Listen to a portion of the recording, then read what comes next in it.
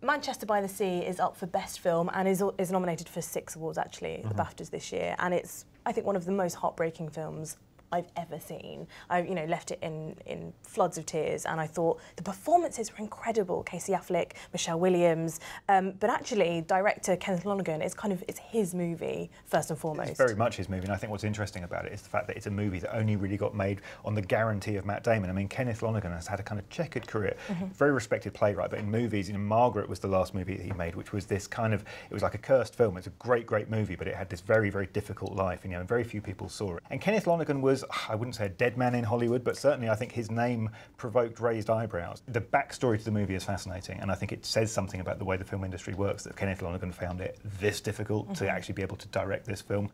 I have certain issues with the movie, but I still think it's an astonishing achievement, and so much of that astonishment is down to Lonergan. The problem with Kenneth Lonergan in Hollywood is that he's not a Hollywood director. The film doesn't kind of follow the necessary story arc that a Hollywood movie would do.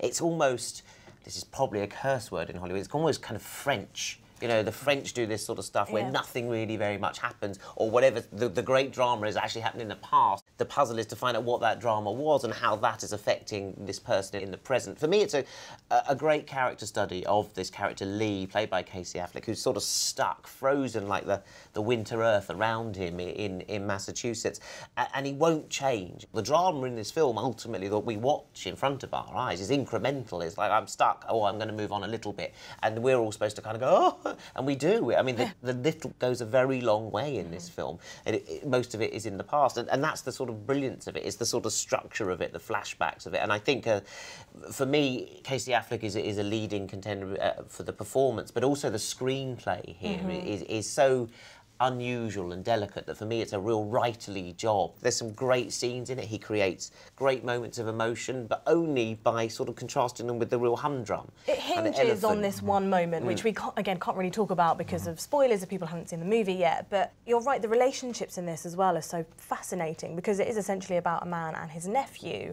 which is a relationship that isn't really explored that much in Hollywood. We see, children and parents often, but that dynamic shifts ever so slightly, and I think it's a very important shift in this movie. Yeah, it's not about a man and a child, it's about a man and a teenage boy. And 16-year-old boys, they're spikier characters, if they're real, they're laws unto themselves. And Lucas Hedges, who is nominated for Rising Star, he has fun drawing out that really willful, bloody-minded individuality and orneriness, if that's a word, and he's like a stumbling block in the film, in the best sense. Yeah, absolutely. He is very impressive, and despite not having a huge amount of experience, and you're right, I mean, really one to look out for in terms of a rising star. He's a kind of violent character, this Lucas Hedges, and we kind of learn that Casey Affleck, we see him in bars starting brawls for no reason. They're very, very close to each other, and yet they kind of clash enormously, magnetic poles apart. You have this 16-year-old kid, and actually in many ways he's not very lovable, as 16-year-old kids of either sex generally aren't, and I think the movie doesn't make any bones about that. And it's part of what I like about the movie and respect about the movie hugely is how honest it is. It is honest about the fact that arcs don't always work in real life, and obviously Hollywood narratives is all about the arc, all about the journey. Journeys sometimes don't go from here to here, sometimes they don't appear to go anywhere at all, and life is kind of the stuff which happens to you.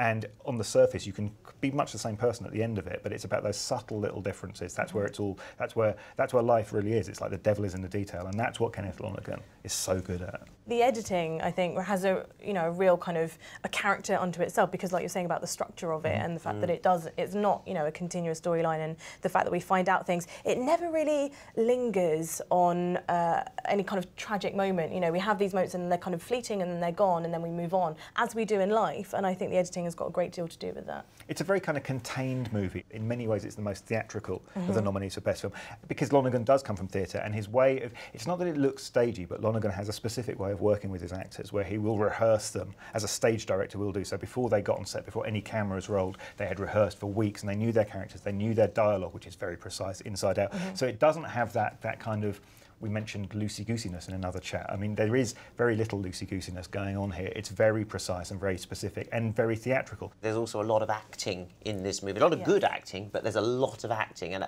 I think there are moments when you think maybe it's a little studied. Do you think it's a bit contrived? Because I know that is a criticism of this film, and like I say, left in floods of tears, but I was supposed to leave in floods of tears. I think some of the moments are contrived. I think the film kind of plods along quite nicely because it's building up to a chance meeting in the street between Michelle Williams and Casey Affleck, which is of course probably the standout minute of film this year. You know, that's your Oscar clip right there. Michelle Williams is extraordinary in that moment, but it's a moment that you feel it's just happened, but of course it's kind of the great climax of the movie, and it's been worked on and thought about very much. And I sort of felt the artifice behind it, although I did leave in bits from that moment. But they knew it was the big scene, and because they kept actually putting it off, and throughout the whole way through the shoot, that scene kept being dropped off, and they were going to do it in another couple of days, and it was next week, because everyone involved knew what they were dealing with emotionally with that scene. So yeah, I mean, Jason's right. I mean, I think there is an element, you can't avoid that. Do you think it's a BAFTA-winning movie, Manchester by the Sea?